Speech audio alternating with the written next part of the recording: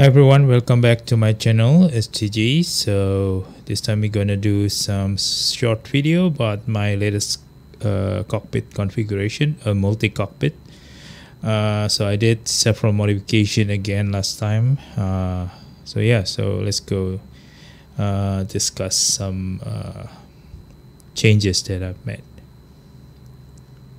Okay, first thing first, we're gonna talk about monitors. As you can see, there's a big TV, 50-inch, and even bigger TV, 60-inch in front of me, and a smaller monitors, 28-inch PC monitors, 4K. All of them are 4K.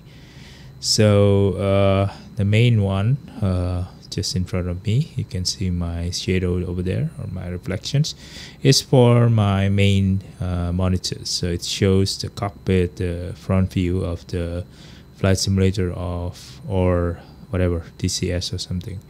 Okay, so on the left side, actually the extension of the main monitors, where I put a lot of kind of like software applications like Navigraph, SimBrief, Spot.next, or any other controllers that or applications that is not part of the simulators add-on or something. So it's on the right side, left side. So including Pilot to ATC, I put it here. Or if I want to open the chart, I put it here. So it's a big screen. I can put several programs in this TV monitors. Okay. For the smaller one, it's actually connected to my second PC. So this is not the main PC. So this consists of my OBS, so my voice meter, potato, my mixer. So you can see my voice, and I can actually I'm using several voices, sound effect and something, including from the main PC, from the microphone, from the process microphone. And other things. If sometimes I put a sound effect, a player over there, music, and other things. Okay, so this is my PC for recording. So it's actually overkill right now because it's using RTX 2080 but Ti. But anyway, so that is the setup of monitors. Okay, so let's go to the next. From left to side, I will talk about the controllers. Okay, this is my left side. Starting from the left sides, open this. This is my Thrustmaster HOTAS. Actually, I put a clamp here. So if I open it, I can slide this up, forward, and backward. So you can see here, if I want to use this one, I slide it backwards so I can reach this one. If I want to use a combat fighter, for example, I slide this forward so it's somewhere around here, and it goes, this Thrustmaster A320 will go a bit further forward, so it's not unused.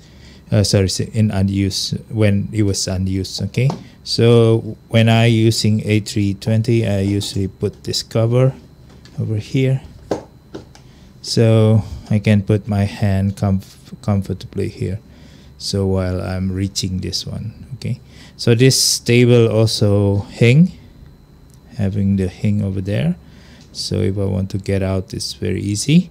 So this one is Thrustmaster Warthog throttle quadrant, and this one is A320 pilot joystick. Okay, on top of it there is my zoom recorder, so I connect my microphone from the headset. I'm using it's a China brand headset, I don't know, but it's really cool. It looks like a pilot headset, so you can see here, yeah, something like that. Okay, so it's very nice. It's very cheap actually. So it's the same. I'm using that for during the flight, and then amplify here and put forward isolator here, so to reduce noise transmissions. What do you call it? Ground loops, and I have several configuration here. It's quite complex. So this switch will on and off. Sorry, so switch into main PC or second PC. So if I want to hear the headphone connected to main PC, I just pressed it and I will connect into main PC. If depress, and then I'll connect to second PC for recording. So I can use the headphone without attaching. So it's kind of like cumbersome. Anyway, to unplug and plug this microphone cable or headphone cable into a different sound card from the main PC or second PC. So just having a audio switcher. So the ground also switch here. So it's also not only the audio, the ground also switch. So it reduced the ground loop. So I didn't attach the ground from the second and main PC. So it's very isolated. So when I pushed it, it's actually a 4-way switch, dual pole, DPDT. So I can kind of like 2 times stereo. Yeah, so it's 4-channel kind of switches. So one left, right, and ground channel. So it's actually switch all together. Okay, from the first source to second source. Okay, so that is DIY, of course. You create my own. Some mic booms, stand. What else? My microphone hanger over there. And that's it. So that is the left side, and above it there's a keyboard. I haven't really found any label here, so I just put a sticker label to label my sound. So this is actually a shortcut to my sound. So if I press good morning and everything, so arrival announcements, music, background music, I can play. And this one is record and pause from the OBS. So I kind of create a hotkey over there to quickly interface with or interact with my OBS and other sound effect. Okay, so this one is second PC keyboard. Going to the center, this is my old HTG button box. So just reconfigure every time I want. So now it's connected to directly to FS2020 and also to Spot.next, some of the key here. Actually, this one is for jetway catering, luggage catering, something like that. So I can trigger this one, and the jetway is connected compared to using a mouse. So I already programmed this into Spot.next. I'll have another video. Previously, this one is for ATC command, answering the ATC from FS2020. So 1 to 0, the response from ATC interface. Okay, so this one is for view. This one is programmed for interior view. This one is mostly for exterior view, though today I just kind of combine. So I have like what more than 20 keys over here, like 32 keys more. So this one is for button box, just for a quick access to several functions in the FS2020. Now that is the left side. Okay, so continue to the right side. Okay, on the center side, let's move from the bottom part. There's combat, I think side combat rudder pedal. I used to put it in my FA18 cockpit. Meanwhile, I borrow it because my Thrustmaster TFRP is not really that good. It's too cramped, too close to each other's, the pedals, and also very inaccurate. This one is very good, and I might buy another Sidehack one, but not for the combat one, probably for the normal setup. But that's pretty good. Of course, there's a Thrustmaster, the best in the market, but that's very expensive, the most expensive rather, at least at this moment, with the pendulum configurations. Okay, so moving up, the bigger one here is my yoke. This one is the DIY yoke, so I create DIY. So the box is actually behind this wall. We can pick, there's a metal enclosure box behind this black cover. So actually this one is for kind of a smaller aircraft like Cessna or yeah, but what else? I think there's a lot of aircraft using yoke, and if including if I want to fly with Boeing 787 or 737 or 777 or 747, I can still use this one, although it's not probably as good as the pivoted yoke like the Boeing one from Thrustmaster, the latest one, of course. Okay, so but it's really pretty cheap. I create my own. This is 3D printed, painted black, and there's a kind of a rubber, not a rubber, actually elastic band inside it, so it's kind of like very long rotations, and it has quite a good dampening, not as stiff as I want, but I think it's okay. Okay, so it should be okay. And using the spring cable, a spiral cable to connect. Several buttons here, 2 buttons here, 1 button behind, 4-way head key, 1 button behind, 2-way here. So pretty decent, not as many as the commercial one. Behind it, there is, on top of that, you can see it's the FCU panel from A320. This one is DIY also, no display, so it's blank, blackout, so no display. You can see some light inside the Arduino.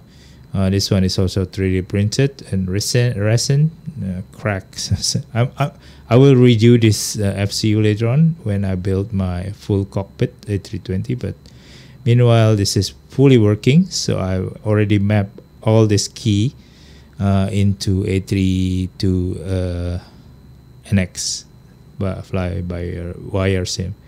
So this one is when functioning, is fully functioning, this whole button. Even this one, FPM mode, metric, altitude. For pull and push, I'm using on-off switch from Joyce, so it's kind of like a toggle switch virtually. So if I push, it's toggle on, push again, off, on, something. So when I did that, when it's on, it was like pull, when it's off, it's push, something like that. So it's kind of like replicating the pull and push by push button. So I need to push twice. Actually, 1 pull, 1 push, 1 pull, 1. So everything will same, pull, push.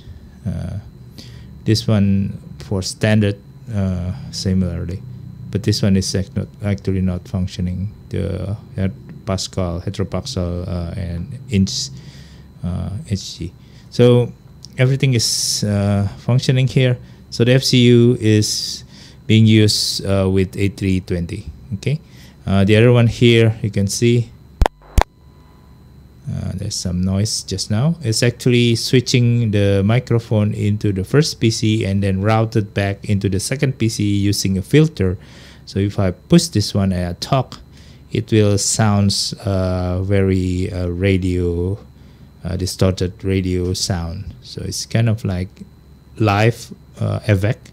I don't create a video by using post-processing, so it just using a simple cut and paste editing. So this one helps when you talk to ATC on the first PC or to pilot to ATC. If you want to communicate with them, you just push this one and it will talk to the first PC, but the sound will go back into the second PC but filtered already. So this voice is directly to second PC, so it's full bandwidth. I mean, audio bandwidth is like 220 to 20k kilohertz, but this one has been filtered into telephonic sound or radio effect sound, or walkie-talkie sound effect. Okay, I can have this button here, but also actually here you can see there's I glue it up for a while using hot glue. I can detach it, of course.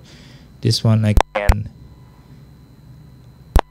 You see there's a clicky sound, like a distorted sound. That's actually switching into the second channel. So this is the audio sound. Test audio, test audio, testing. So I can use this one. Testing audio, testing. So that's how I switch live in the recording, so minimize my editing. Okay, so that is the center PC, center controller, sorry. This one is of course the Cougar, Trustmaster Cougar. I put it several function here. This mostly the light in the A320 at this moment. So I programmed this into spot.next, so I can light up all the light quickly by just pressing long press up. It will automatically set to maximum, or you can click slowly to increase and decrease as you want to. Okay, and this one is morning, caution, and terrain in the navigation display. Chrono also, I think here I forgot to mention in the label here. Okay, so that is the Cougar. On the right side there's ACAS. I think it's configuring the lower ECAM display. Engine, bleed, press, electric, hydraulic, fuel, and all. This one is status, and oops, status and recall, APU, air conditioning, door, wheel, flight control, clear. If you want to clear the lower ECAM's warning or error. Okay, so this is the Cougar, two of them. This one is, I don't know why, it's sometimes kind of like frequently pause, disconnect and connect it again, causing a crash to desktop in FS2020. So in the lower part, that's my multi-engine panel. So I rarely use it right now, but I can connect this also to spot.next or directly to FS2020. This one is for there's I can put it up here. So there's two magneto switch connected already. You can program each of the positions. Battery, master battery, I think, yeah. Beacon, landing light, taxi light, those kind of thing. Okay, and you can program this to Pito, whatever. Or this one is for another switch and button. So this one is another throttle. Quadrant, but using push and pull, like the Cessna, for example. This one is not yet used right now. I have to pull the pedestal on my right side to be able to use this, and actually open this one if you want to open this one. This yoke can be pushed back. Actually, the panel behind or the box can be pushed forward, so it stay flush with this area if I want to have more room in front of me without this yoke, for example. So the yoke will be pushed forward, just flush into this wall, so I have more clearer area. But today I just put it here because sometimes I fly Boeing, then back to A320, so I just leave it here. So while I'm using the FCU, of course the position of the FCU is not correct. It's supposed to be somewhere like here on the right side, but it should be okay. Okay, so that is the center part. Okay, now we move to the right hand panel. Moving from the front, this is my Honeycomb Bravo. I've already uninstalled the throttle at this moment because I'm still flying A320NX or Airbus. So this one mostly for Boeing, and for my smaller aircraft like Cessna and other, you can choose the stick here or the handle according to the smaller airplane or bigger airplane or aircraft. Okay, so I'm using this also for my A32NX for my trim. This one is already modified using 3D print for a gated flap for a Boeing 787. So it's kind of very nice. This one, and for A32NX, I'm using this one is for talking to the ground crew. If I want to have a voice recognitions into FS2 crew, for example, I have to put this one and then talk to my ground crew. If not, then it will goes to this normal position is to pilot to ATC, for example, for voice recognition.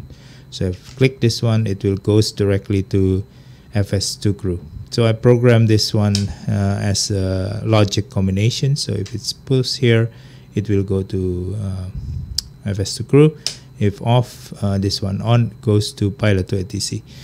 This one ATC on, TCAS, for example, anti-skid, brake fan, activated in A32NX. This part is actually this one is how do you call it, megahertz, 1 megahertz. This one is 100 kilohertz, megahertz again on kilohertz again, 100 kilohertz. That's sorry, yep. So 100,000 kilohertz. Yeah. So this one is actually COM1, and then start from the middle, and one more. This one is COM2. So COM1. So if COM1, then I rotate this one to decrease the frequency, and then the hundreds decrease the frequency, and then push here to transfer between standby and active frequency. So this one is a frequency for my communication here, and then this one is transfer switch from standby to active frequency, either in channel 1 or COM1 or COM2. This one is low, mid, medium, max for auto brake. This one is radio VHF1, VHF2. So if I want to VHF1, and then create, and then VHF2, and then select, and then do that again. Okay, sorry, this one I forgot. I think yeah, this is VHF1, VHF2. I don't use the left and right radio. I just use the left radio here. This is unused at this moment. That is my landing gear. So it's gathered. You cannot put. You have to pull, and then move up. So it's gated also.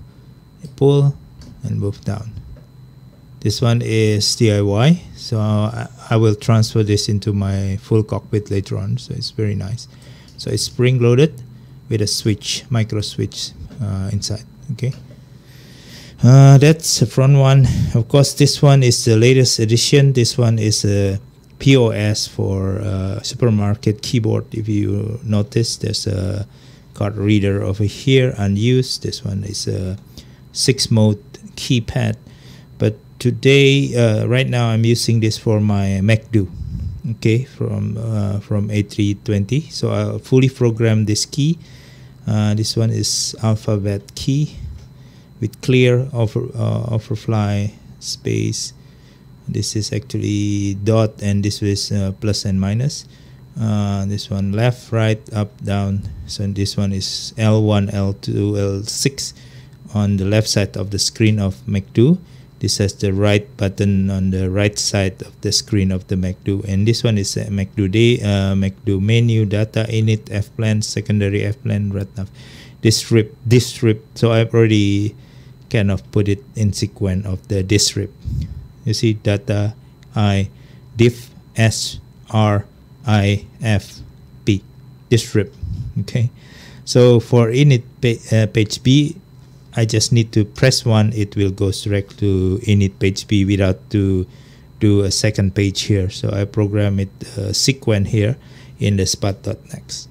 So it's very convenient. So you just go in sequence, okay, without going the kind of top hat route in the MacDo button in the real airplane. So it's just 1, 2, 3, 4, 5, 6. So I can continue this sequence. This one is ATC communications, progress, display, and direct to. So I want to direct to. It's not on this in the real keyboard of the A320. I think the direct is actually on the here on the left side, just below the display. And there's numeric key. So I can put my number here. Let's say for VR V1, V2, VR V2, for example, or setting other numeric. Okay, this is the very useful key. So I'm setting this A320NX full here, the keyboard, all of my controller, so I don't need to use my mouse anymore, or actually I just use my mouse for interacting with the electronic flight deck EFB iPad on the A320NX or main menu or something. So this is rarely been used during flight because I already programmed everything from the joystick to FCU to several buttons here also in my honeycomb for the profile of A320 Neo or A32NX landing gear, McDo, and of course this thrust master throttle quadrant for A320. So it's a bit small. I might, create my own throttle later on, but at this moment it's very functional. It's already configured with the correct D10 for reverse. Mouse for the second PC, I'm using trackball. This one is for the main PC, and of course this one Thrustmaster, and this is the pedestal DIY. So this one is for the flap, so it's actually gated, so you cannot, except you pull this lever and then release it, so it will lock. Okay, so it's full position for A320 Neo. This one also for the spoiler. You can put a speed brake as you want to, and you pull it up, it arm the auto spoiler. Okay, this arm.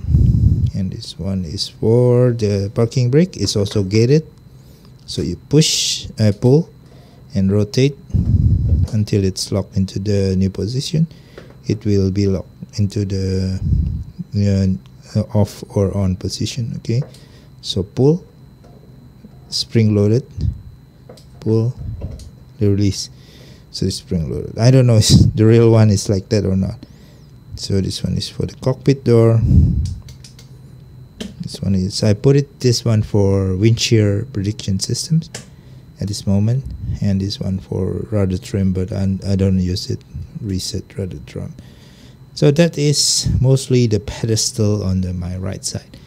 Okay, so there's keyboard for the main PC. It's funny, right? Main PC keyboard here, while second PC is actually here. Okay, so that is the right pedestal. Okay, so now we move into the overhead. So this is another latest additions on the cockpit. So it's not labeled because it's generic. I didn't create any dedicated, but it's quite pretty functional.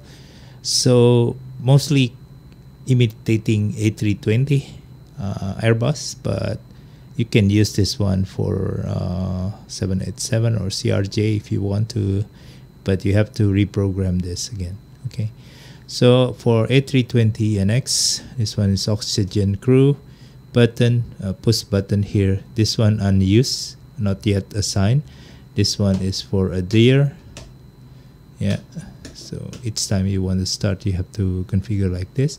This one is landing gear, 3 positions. I'm not using a special switch. I'm just using a NAND gate kind of arrangement logic. So I'll kind of post later on how I create this 3 position on, off, on, becoming on kind of configuration. Okay, I'm using a NAND logic gate setting. So this one is for several, like strobe, beacon, nav light, logo light. This one is taxi light, 3 positions. This one is taxi light, left and right lights. APU master, APU on. And this one is seat belt, of course, non-smoking, emergency light.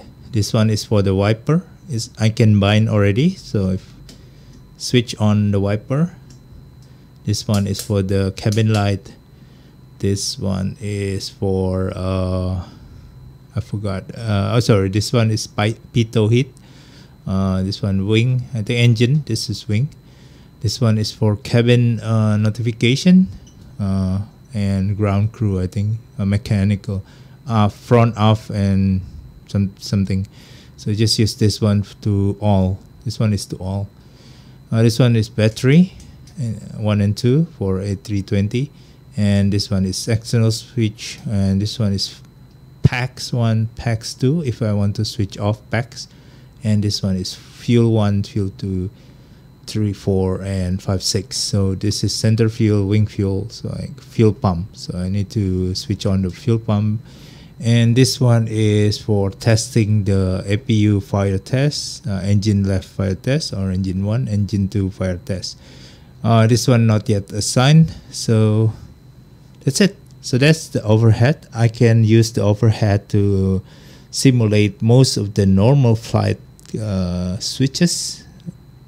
Of course, it's normal flight, no emergency situation because no other key are assigned. So that's quite functional. Behind this, actually, there's a light over there, just to make this area a bit brighter because it's blocking my top lights from the room. Okay, so I think that's it. I've shown you the latest setup, which I kind of quite comfortable right now. I just need the label for that one, or buying another pause register keyboard like this is very handy because you can label it inside this clear cap, and then rather than putting a label over there. So yeah, we'll consider that. Actually, there's some more down there. There's a trim wheel. This one is for the smaller plane like Cessna. Fuel cutoff switch. And there's a landing gear if you want to, but this panel is actually can be programmed separately. So yeah, parking brake here from the smaller aircraft. Yeah, there's a lot of switch over here that even down here there's another switch cuff. It's not visible because of this big honeycomb. And there's I don't know, you can see that there's a very huge 16 channel USB with on off, so I can program that. Another USB, so I think there's a lot of cable back there as for USB connection. So there's a lot of USB controller connected to my keyboard, and it's actually, I don't like it. I might want to create later on when I build my full size A320 cockpit. I'm going to use probably MobiFlight or other serial controllers, so it won't connect it into the PC as a joystick controller or HID controller, because if it's USB and joystick controller or so HID controller, it will be recognized by FS2020 and registered as a controller. I cannot deactivate it. And the more controller connected into FS2020, I think it's prone for crash to desktop. So I hate it. I think they have to fix it. So try to minimize the controller connected to your main PC to FS2020. I think they don't like it. They don't like to. It doesn't like to have many controller attached to it. I think they scan it and pull the controller and causing error, I guess, and crash to desktop. Okay, so anything else that I forgot? Of course, there's some camera over there, probably some. Oh, there is another behind my seat. There's my HP reverb over there. If I want to have a VR connection, VR session. So I'm gonna grab it and put it to use in my game. Okay, so that's it. That's the latest editions, and you can see from afar how it looks. Okay, so this is the looks from afar. This is my gaming seat, and you can see how the yoke is protruding in the centers, but I can push it back into the flush to the Cougar area of there if I want to. One more things, there is a kind of platform over there that I put my FKB joystick for the fighter. So if I want to use a fighter joystick, fighter aircraft, I attach my FKB to that platform and the joystick will be here in the center. I usually recline or move back the seat to the back side, so it's kind of more rooms, and for the center joystick combined with my HOTAS Warthog here, Thrustmaster, for jet fighter session, either FS2020 or DCS, for example. So that is my FCU over there, Cougar and multi-engine controller below, honeycomb, POS keyboard that's converted to MACD. That is the Thrustmaster throttle quadrants and the pedestal for the flap, spoiler, and parking brake. So this one is quite accurate. Okay, so that's just the setup, and of course the overhead panel hanging using a L bracket over there. So it's kind of like flimsy right now. I don't like it, but I don't want to have a crossbar in the room. Okay, so that's it. So here's my latest configurations in November 2021. See you around.